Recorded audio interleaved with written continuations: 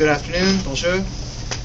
My name is Steve Staples. I'm the president of the Rideau Institute. I'm very happy to introduce you today Dr. Seddiq Weera. Dr. Weera is here visiting Canada briefly from Kabul. Dr. Weera is the leading expert on the prospect of a negotiated settlement to the Afghan conflict. He has a position as senior advisor to the Independent National Commission on Strengthening Peace in Afghanistan, and he's also a senior policy advisor to the Minister of Education in the Islamic Republic of Afghanistan. Following today's press conference, he will be appearing before the Common Standing Committee on Foreign Affairs as part of their investigation or examination of the situation in Afghanistan. And I'd just like to introduce Dr. Weera, and we'll follow by questions. Dr. Weera. Good afternoon. What I'm going to say is not the position of the Afghan government, but independent observations and research as a peace expert that I have done in Afghanistan. I have a very strong message for the Canadian public and the families of the men and women in armed forces that without a political track, without a political process, the military intervention in Afghanistan is not going to achieve its objectives. The Afghan war has a very important political component, and that component can only be addressed through a political process of peace dialogues and peace negotiations. The war is not going on in Afghanistan because we have 1,000 fewer soldiers. The war is not going on because we have less coordination among the donors and military forces. And the war is not going to end with the recommendations made by the Manley's report.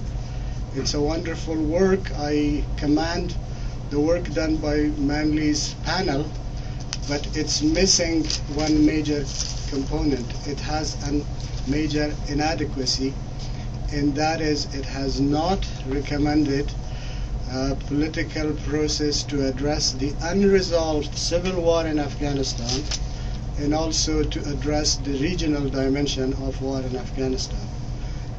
Ladies and gentlemen, development cannot happen if you still have war going on.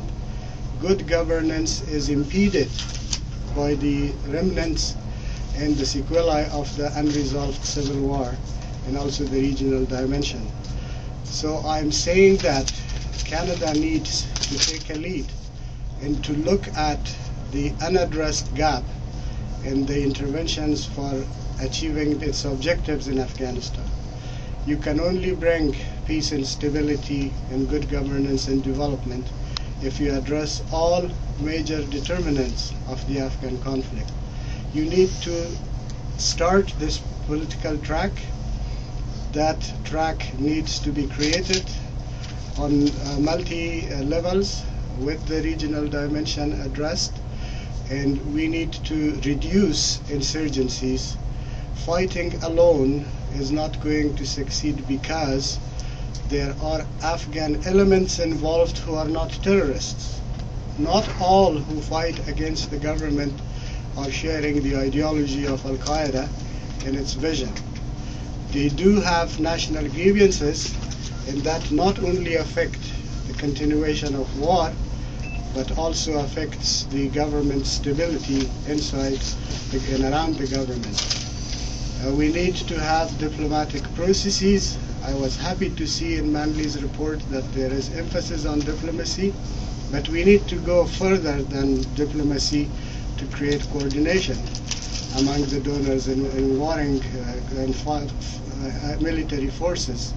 We need to break up the Taliban and isolate the Al-Qaeda and terrorists, and that can only be done through peace processes, and those peace processes do not have a medium in Afghanistan. There is no mechanism for it, there is no international support for it, there is not enough dialogue and talk and discussion even about it.